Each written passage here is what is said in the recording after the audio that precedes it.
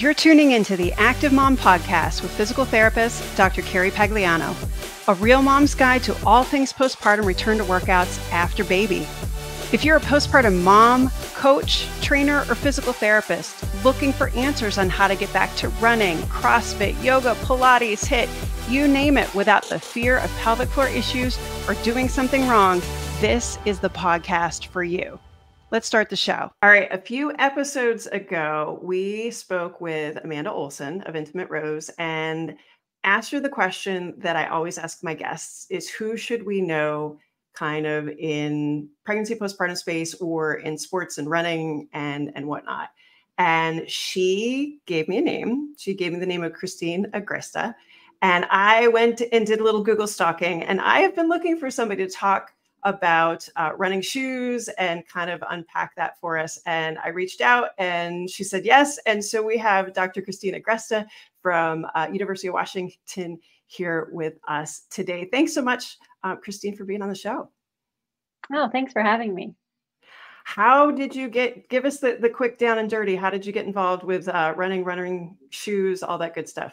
Yeah. So I went to PT school, and like most people were active, and I moved to Chicago, started my first job, training for marathons. And somehow I worked for Health South, and we were partnered up with Chicago Area Runners Association. And so they asked, you like to run, do you want to start treating runners or do an information session at one of their running sites? And I said yes, and it kind of snowballed after that, and I ended up seeing lots and lots of endurance runners. And that led me to have questions and, kind of want to further develop into my research. And so I decided to go back and get my PhD after treating 4 years. And I wanted to do running as well, look at running injuries and kind of adaptation, really. And so I kind of kept just, saying yes to things that I was interested in, just kind of kept moving towards these projects that involved runners and running shoes and, asking information about running strollers, design of running strollers.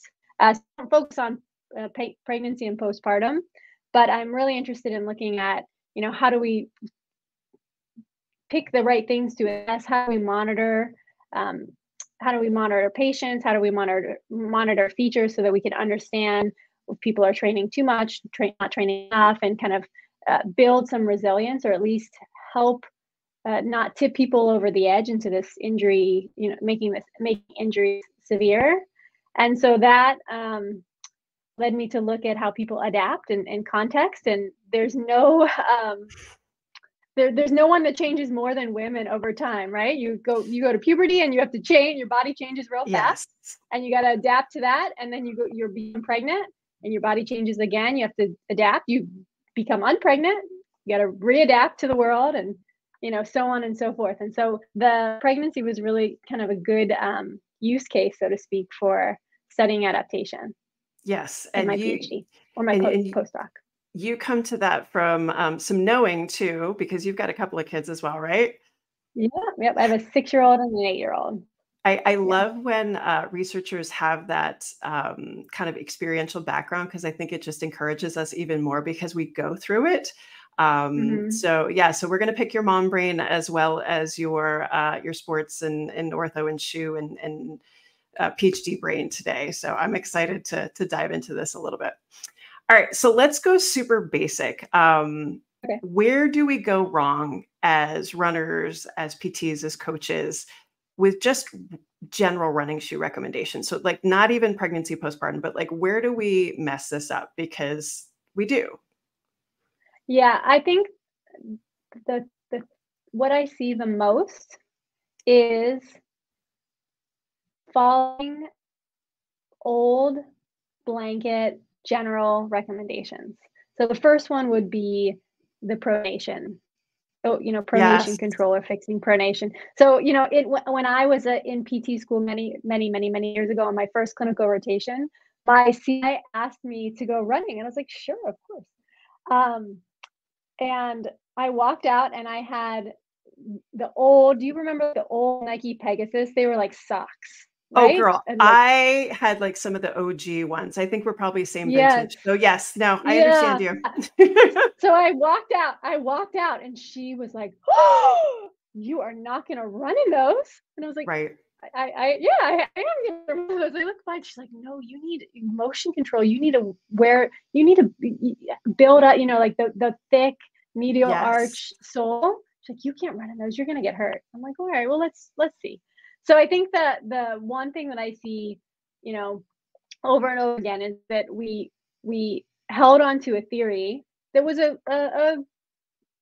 supported theory, but tested became unproven, and we just kind of held on to that, right? And So so we be continue to see that. I continue to see that when I go into Fleet Feet or into yes. any of the running shoe specialty stores. They're taking scans of your feet and watching you walk, which has nothing to do with how you run at all, Yes. So to unpack and that, telling you on pronation. Yeah. you're talking about the pictures that they take or when you step in one spot. And I have crazy high arches. So I totally Hmm. fed into that, high school, college, the whole thing. Like your arch needs to be supported. And so when they take a Hmm. static image, then they say, oh, you need this. And so what you're saying is, not so fast. That's not a thing Right. anymore. I mean, that has many, many research studies that have proven counter to that as a general recommendation. Now, if you have a person in your clinic right now and you really think, given the whole evaluation and everything that's going on, that they could they could have some improvement from arch support, then by all means, that makes sense. But just doing it as a general recommendation, especially when people aren't even injured, is disproven. Yeah. Not a good path to take. What else are we doing wrong? Um, I think the next one that I would say is that we are grabbing onto the fact that shoes are somehow magic bullets. I mean, people have sensitivities to shoes, right? And it could definitely, especially in more elite runners, um, increase your margin of performance.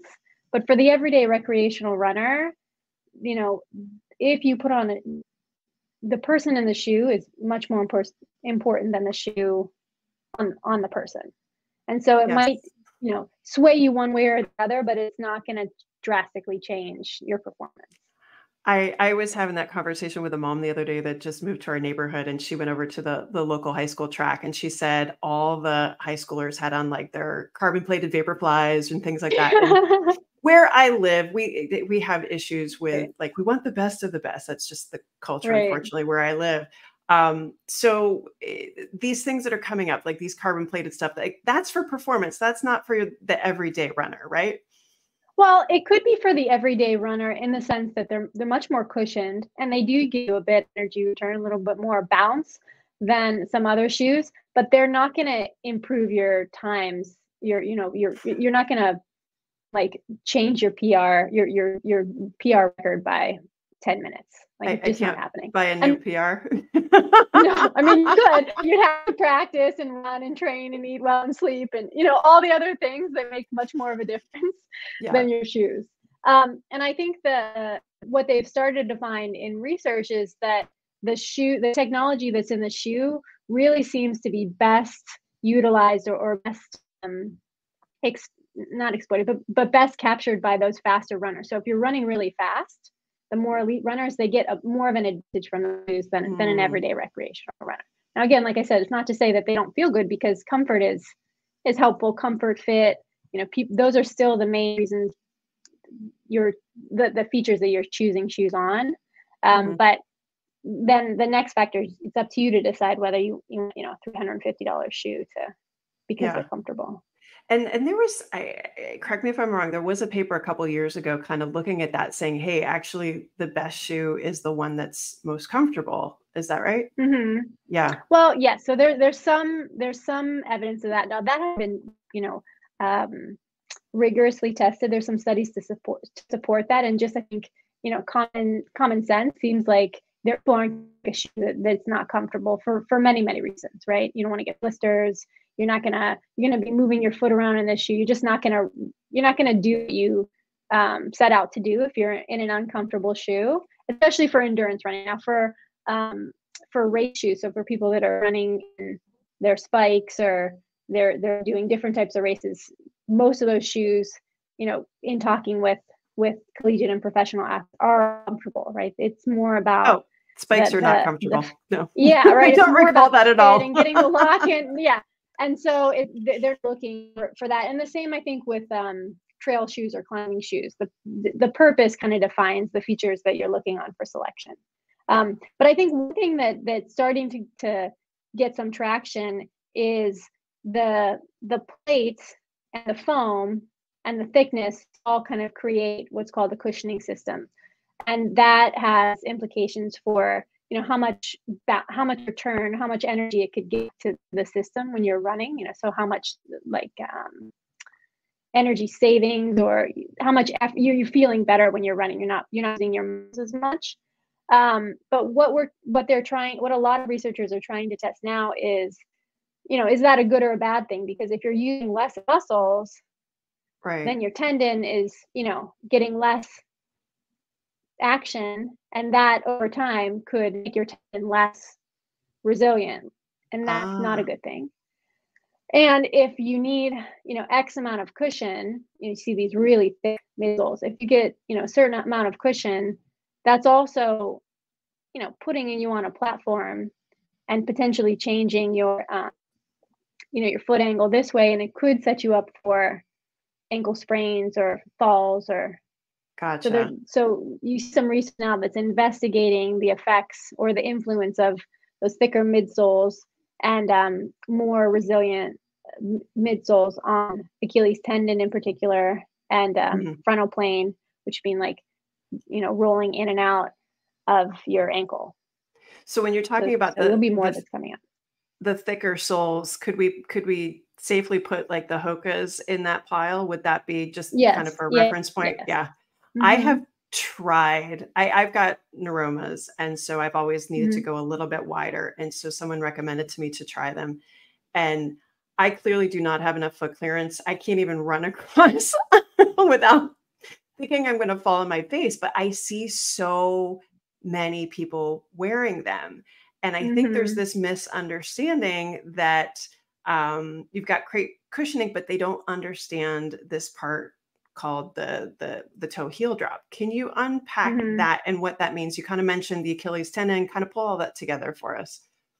Oh, right. So you have, hold on. So you have your forefoot, right? This is your forefoot thickness. You have your rear foot thickness, and the difference in that thickness creates your heel drop, right? How much of an inclination your foot's on. And so Hoka's think are zero drop, and there's many other ones that are zero drop, versus other ones that have maybe 5 to 10 meters of lift.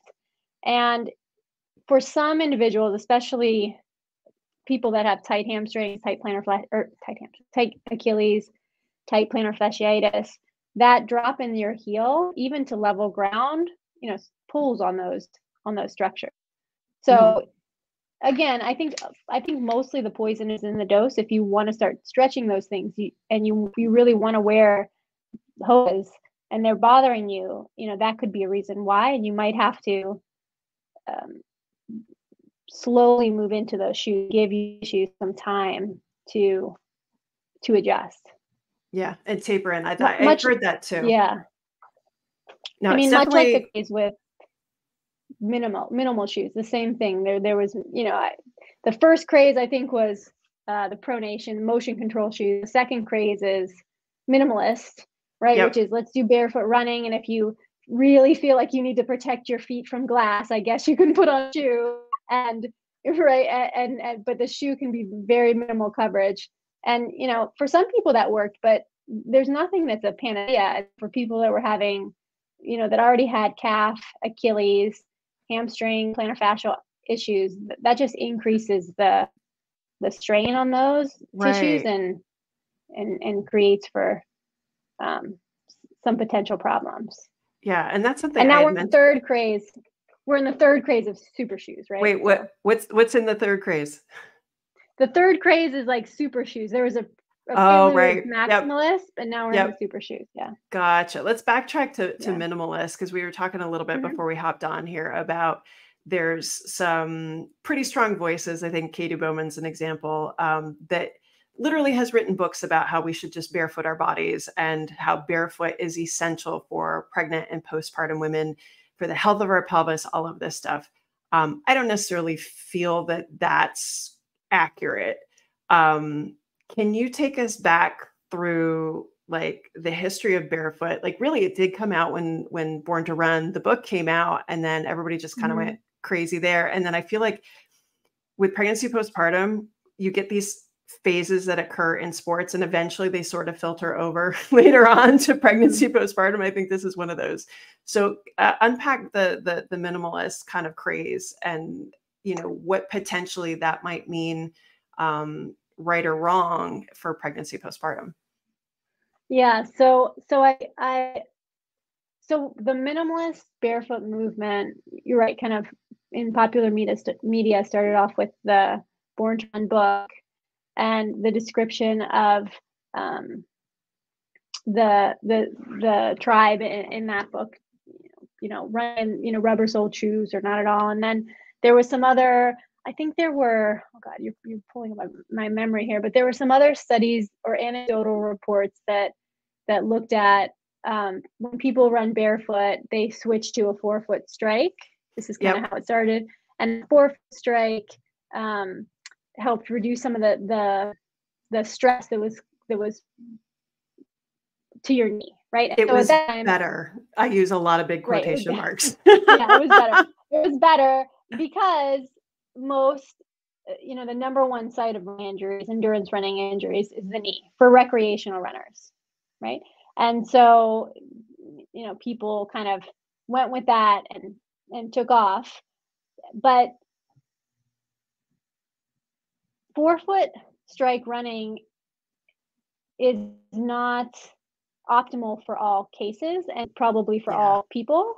Yep. And so you have to pull those two things apart.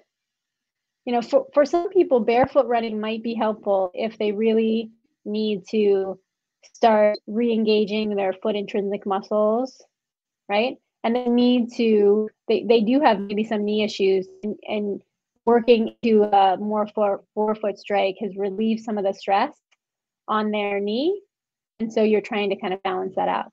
I think the gait retraining, this kind of starts pulling into gait retraining literature, is I think gait retraining seems like a good idea in the short term when you're trying to offload injured tissues and you Yeah. still want someone to run. But I don't think from a motor system, a musculoskeletal system, an adaptive system point, it's a good method long term Yeah. because you're constraining your body to kind of one movement, and you want to have motor flexibility. You want to be able to your body to easily respond to Right. unpredictable circumstances. So those two feed in together. But Yep. this minimal movement kind of started. There's some uh, media attention, and then it had a little bit of literature support, and then it just went off to the races.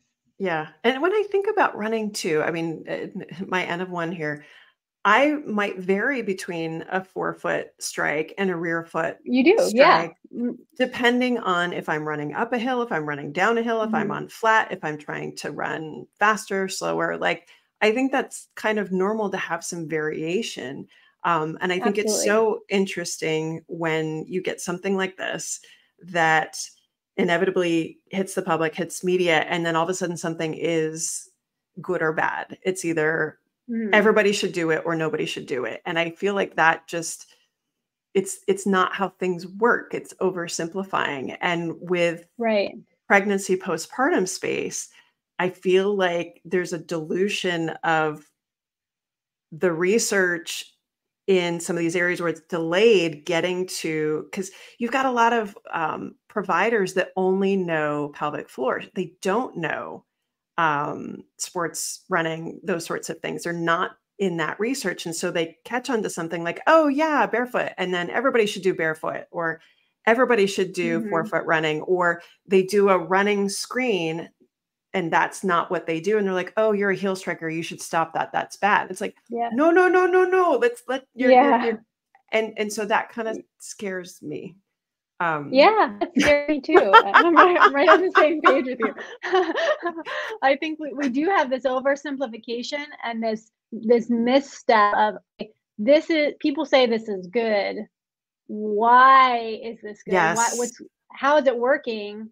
And then does that apply to my patient? And we just Right. like miss that chain, right? Yes. Because 100%. yeah, again, for a pregnant let's take a pregnant woman and she has a lack of, her foot is getting flatter, right? Because the hormones are coming, the weight is coming, so her Yep. arm is getting flatter, those tendons are stretching. So it might be a good idea to do some intrinsic um, foot strength to reinforce the arches, the ligament arches, the three major arches of the foot. But again, the poison is in the dose. It doesn't necessarily translate to you should walk around barefoot all the time. It's kind of setting, which is the whole point of PT is, skilled care. You're Right. setting and dosing exercise as to create, positive adaptation without going too much and then making a negative, hitting into that negative space. Yeah. Yeah. And I, we don't do that very well. I literally, as you were speaking, something just occurred to me. I had a FAI surgery about 16 years ago. And prior to that, I had a PT that tried to correct an issue with a rigid orthotic. And I remember for a really, really long time, like I couldn't wear any shoe without the orthotic. I Mm-hmm. couldn't hike. And then one day I was just like, screw this, I'm done doing this. And slowly adapted my way back down so that, I Mm-hmm. walk in Birkenstocks. I wear running shoes that have like a 8-9 millimeter drop. I walk around the house barefoot. I'm barefoot right now. Like it's the Mm-hmm. variance. But I remember like when I was in that orthotic and I was making it just a certain way, like it was really hard for me to deviate from that once I got stuck in that. And I think Right. that's a Right. concern too, when you say to moms, you have to do this, and then they make this change, they lose that resilience. They would lose that adaptability that you were kind of mentioning earlier. Right. And the Um, goal, I think for me, the goal would be you should be able to wear any shoe for a little bit of time and yeah, not completely fall apart, right? That's right. the point. Like you should be able to have that flexibility, that adaptability, and come back to your preferred. And so I think these really like militant or blanket statements Yeah. are not doing anyone much good. Yeah, no, I agree. And then that's always that gets my spidey sense up is when I'm not a good Kool-Aid drinker. I'm just not. And whenever I hear, well, you've got to do this or don't do that, you know that there's something behind it that's not right. And it really, I think it's hard, especially as early clinicians and people trying to understand things, it's hard to go along with, well, it depends. I mean, that's really hard for Mhm. a new grad PT trying to unpack all Mhm. this stuff to be it depends because they don't know what it is. Like what it depends on Yeah. what? What do you mean? It's a lot easier to be a technician and give blanket advice.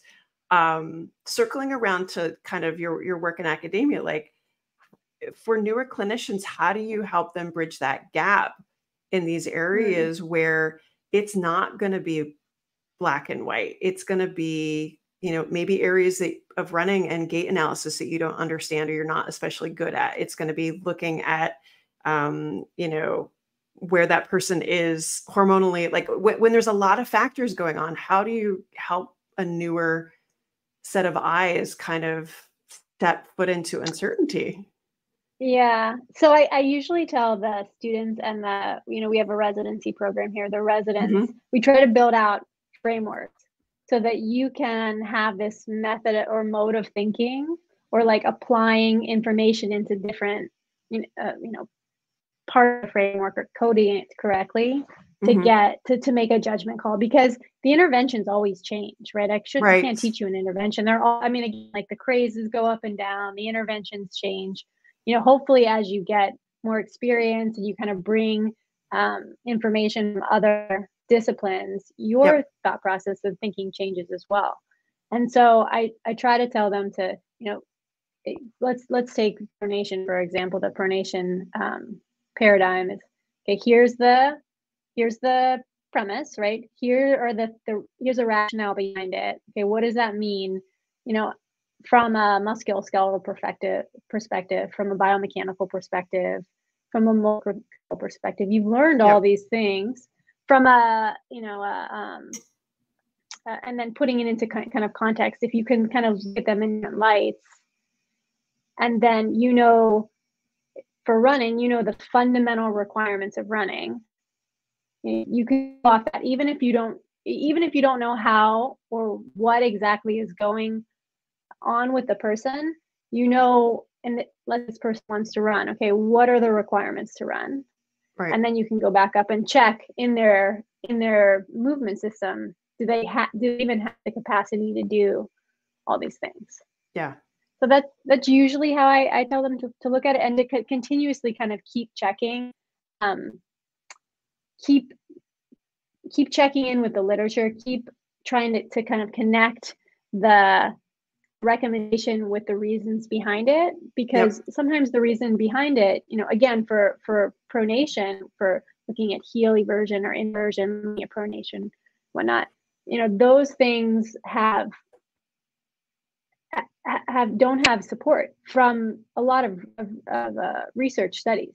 And so things get updated, things get changed. So if you're doing a running evaluation or doing a running assessment of someone, and you're looking at heel eversion, inversion to try to recommend a shoe in an uninjured person, well, that whole process is kind of null now, right? Null and void now. Yep. So you got to kind of know what you're doing, and not, take a template from someone and just and that's where I honestly think that that's been one of the benefits, I think, of social media on our profession, is there are people that I trust and are really on top of the research. I'm thinking Rich Willie for one, Chris Johnson, they're awesome about staying up on stuff. They've actually both been on the show. And I will follow them because I know that this is their bread and butter. They're going to be into it. They're going to pick it apart.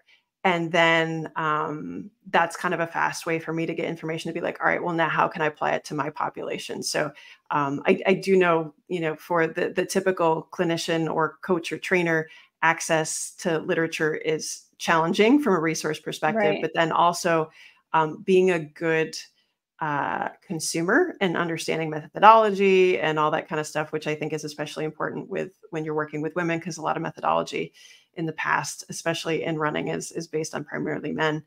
If you can't do it yourself, and if you're not sure about your ability to vet, find somebody you trust that's really good at picking that stuff apart. And then that can at least give you a place to start to kind of where to go. So I like that. Absolutely. And there's a lot of open source journals now that are kind of coming online that I think have really been helpful. Yep. No, I think so too. And making sure too that you're looking at a trusted source and not some weird predatory journal. Right. That's a whole nother animal. Right. Oh my gosh. Right. All right. And truly, like, thinking for yourself. I think at least a lot of the students I see sometimes, will ask me about a tweet that they saw. Yep. Or, you really have to filter through your own professional sense of whether or not you think this is something that's, tested or not. Yeah. No, there's a lot of information coming at you. Yeah. Twitter's a funny place, especially in whatever it's called this week. There's actually it's actually a fantastic place to get COVID information, by the way. There's a lot of researchers on there, but PT sometimes it has its moments. So definitely know who your source is, make sure you vet them, make sure that they're, figure out what their bias is, because we all do have our own little bit of bias there. So absolutely. Let's completely make a left turn here. Do you mind diving in a little bit with like your experience kind of going into pregnancy and postpartum, and what kind of your choices were as far as running, and then kind of where you're at now? Yeah. So I was a runner, recreational runner. I've done, 7 marathons and I don't know, 25 half marathons and, a bunch of other races. And then I got pregnant with my first child, and I was okay. I probably ran till kind of like month 4 or 5. Mm-hmm. And then it just did not feel good. Right. And I stayed active, but I'm a pretty big believer in, I have a good barometer of what's discomfort and just lack of motivation versus Yep. that could, be a potential problem. I'm like, I'm just going to stop. And then when my daughter was born, I think it's funny because we did a survey when I was in my postdoc. We did a pregnancy and postpartum running biomechanics study with a survey, and a lot of the survey results. So some of the women had a negative experience, right? A negative connection to running, and I'm like, that's how I felt. It just really didn't become.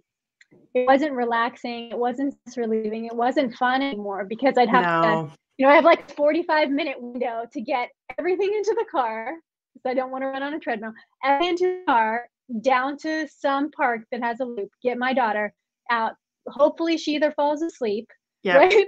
And she's not running. It just became just like a task rather than something, pre-pregnancy I used to really, really enjoy. Yep.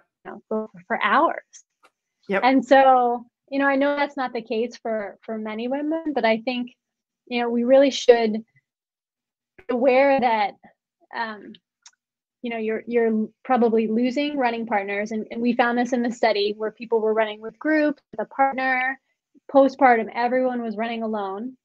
Where they were kind of running on a trail, right? Where they were running on trails and doing different types of, almost everyone was doing an easy run, and many people had to have switched to a treadmill, right? So you went from like, where I'm in Seattle, so you went to like running the Burke Gilman in this beautiful, beautiful landscape, and your friend to like your basement on a treadmill for I hate 45 treadmills. minutes, I hate them. Yeah, so I think you got to kind of pack all that stuff in when you're dealing with someone or treating someone postpartum, because all of those contextual factors I think really play into your enjoyment and your motivation. And the other piece that was particularly important for some of the more competitive runners is they had really lost their speed. Yes. And that had created a really negative feeling and, potentially like an anxiety provoking feeling postpartum. And so there might be, aside from all the musculoskeletal things that are going on, there's all these other kind of like psychological, emotional things aside from your child, right? Aside from Exactly. having, Exactly. No, I with my oldest, I stopped at like 19 weeks because it was just excruciating. My bladder was uncomfortable. I was having SPD stuff, and I was like, nope, we're not doing this anymore. Did get back to running with him with a stroller, but then when you get to that stage where they just start pitching stuff out of the stroller, and then also when they're screaming so hard, you finally take them out, and then they won't go back in because they turn into a rigid board. You're like, no, we're not doing this anymore. I'm finally now, like last couple of years, like probably, the onset of the pandemic just sort of spurred me forward because I needed time to myself. Like that was really like, okay, I'm enjoying this now, but I also have time because my kids sleep and I don't have to wipe any butts or, feed it. Well, I mean, you're there now too. So yeah, I'm on the edge. I mean, I've done a couple like 5Ks and 10Ks with my friends, but not really training in between. But it's funny because I do, as part of my research interest, the lab, my previous lab used to do running assessments to whoever, professional to recreational runners. And you actually see this like, 16 to maybe 32. And then there's this big gap. And then you see people coming back at like 45 to, 45 plus. And I think it really is because you just really don't have a lot of time to yourself to develop your practice, to develop your running, your running practice. Just get on the treadmill, get it in. And that's it. It's just a box that you're checking. I've had a lot of new moms in the last probably year or so that they had it in their head that they were going to get right back. And I was like, all right, well, if you want to do this, I'm happy to, support you. And then maybe about 12 to 15 weeks, they put the brakes on themselves and said, you know what? I don't want to do this right now. And it wasn't because they were symptomatic or anything was wrong. They just didn't want the pressure. And I was like, good on you. Like, finally, we're getting, moms that are like, no, I'm not playing this game anymore. I will get there when I get there. And I'm going to enjoy this. And I was like, I wish that, that happened, more our vintage, but that doesn't mean I'm going to go back and do it over again just to see what it's like. Yeah. Well, hopefully people are better now because there are recommendations and, Right. I had, I was at my weekend and they're like, just do what you can, do what, Right. We had you nothing. want, do it. Yeah. Yeah. We didn't Yeah. have You couldn't, there was anything. really nothing, really no guide at all. Yeah. Now you mentioned something about strollers and kind of looking at that. Have you kind of dove into strollers as far as postpartum running? Well, I did my PhD was on kind of like functional muscle synergies in the sense that you have, your muscles aren't just working in isolation, but they have this whole chain that's kind of lighting up.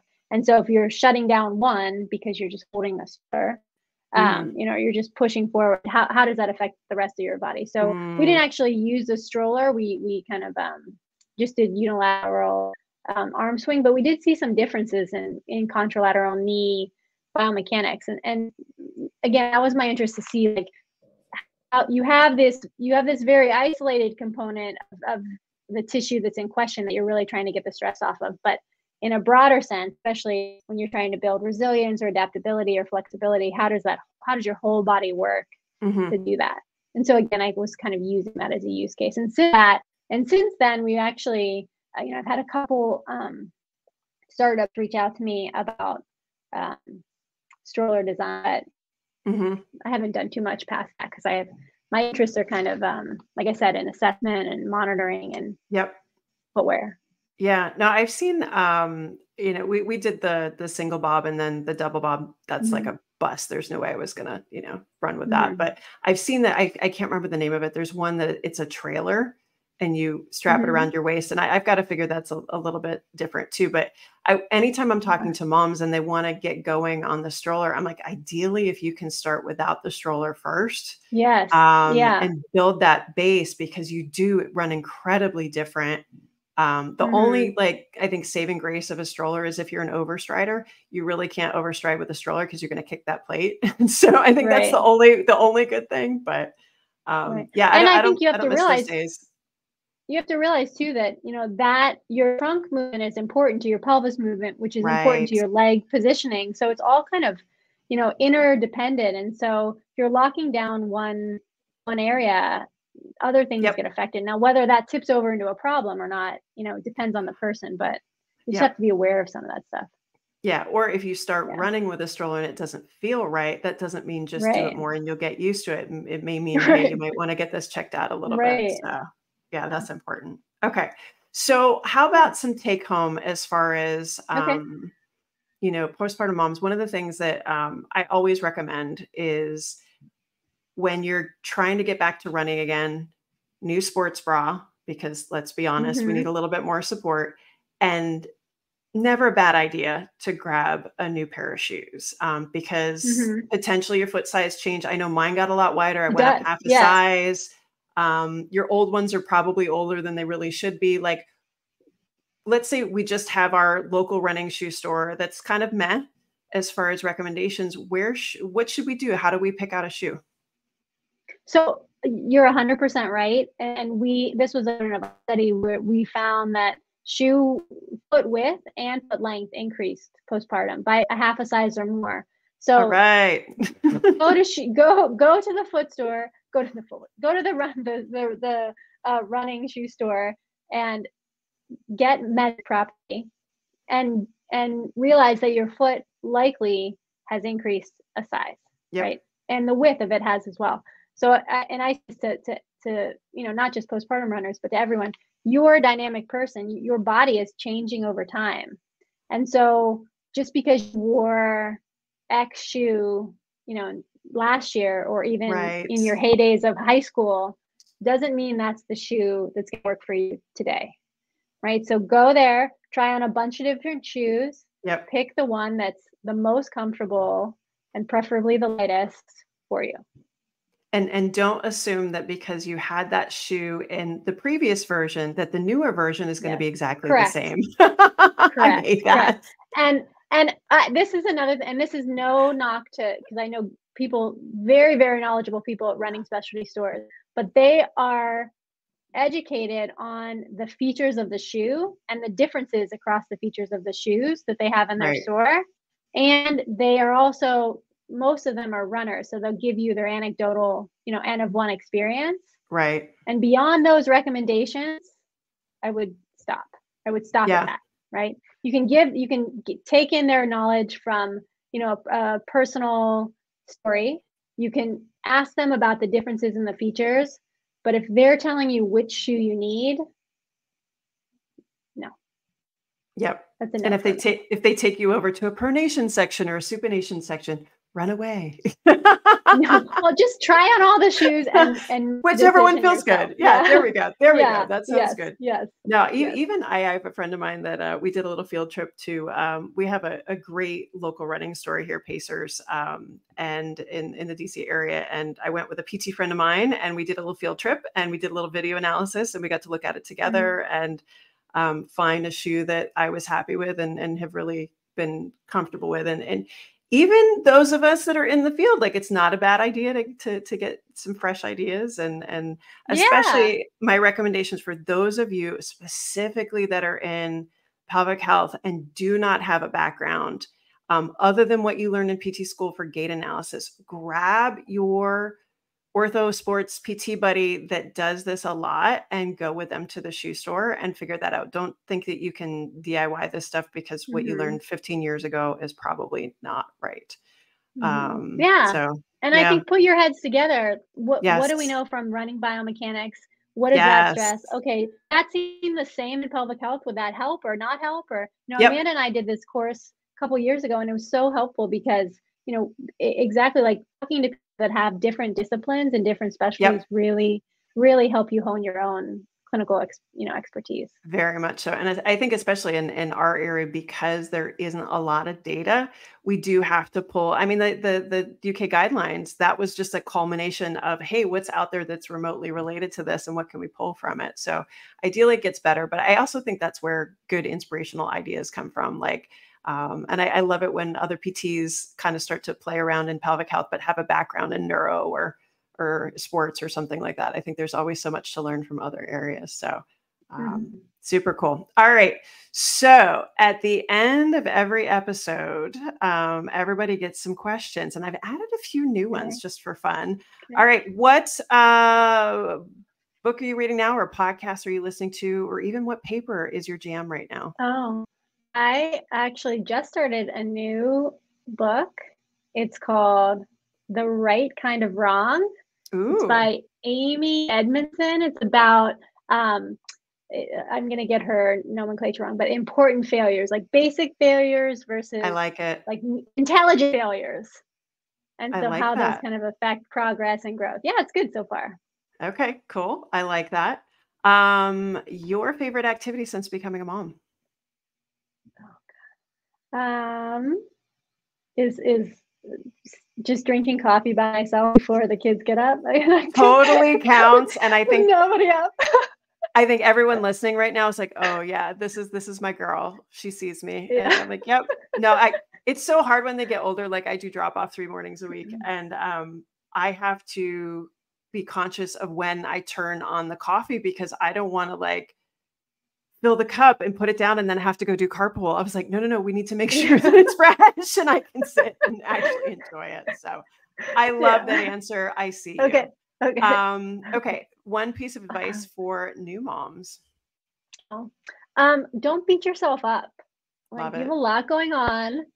There, you'll get back. Your body will come back, maybe in its 2.0 version, but you'll be able to get back to doing things. Right. I think that's the biggest thing. Don't beat yourself up, and don't think that it's gone for good. Love it. I feel like the 40s are like the new 20s. I don't know. I haven't been, I'm 47 now and I haven't been this strong probably ever. So, yes, you will get it back. It might take a few years, but you'll get Yeah. there. All right. Who is someone? So this is the question that got me to you. Oh, Who is okay. someone either in pregnancy, postpartum, running, like whatever, like who should we know about? Okay, so for pregnancy and postpartum running, Shafali Christopher. Oh yeah, we're a huge fan. Absolutely. She's been on a couple times already. And I think for all things sports bras, Julie Steele. Ooh, okay. Yeah, she's amazing. I'm gonna have to check that one She's out. done a lot of research in sports bras Oh my and gosh.